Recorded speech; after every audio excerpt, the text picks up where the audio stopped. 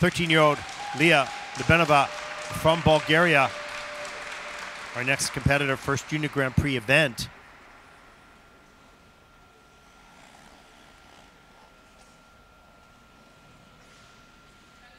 It's so interesting to see these young skaters from 13 to 17 to 18 years of age. They're all different. Leah will skate to Crimea River.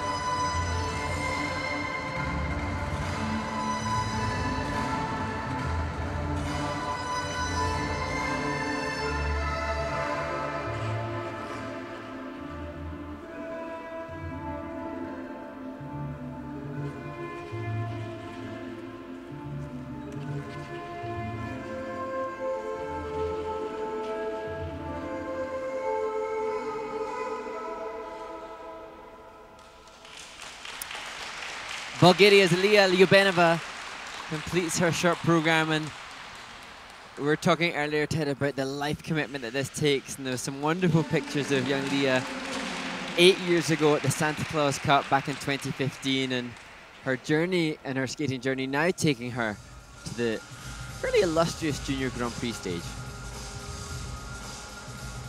Yeah, we take a look at some of the elements here. Here's the triple Lutz, and that is just being reviewed, yeah, under rotated. Love that little hop after that on the exit. Triple Salchow, double toe loop. That was the planned element there for the combination. And the double axel, a little cautious. You can see your scratch on the back edge, and that double axel just comes around the corner, so it doesn't carry a lot of speed and flow and ice coverage in the air. So you want to really open that up and fly across the ice. Some nice movement here. I know you'd be happy with that, Mark. I loved it. That was my favorite part of the program. And Leah, she's done lots and lots of ballet. She's been on point shoes from an early age, and you can see, although it's not an immediate correlation, you can see she did have good extension of the ankle with the free leg. So obviously taking from the floor in the ballet studio to the ice.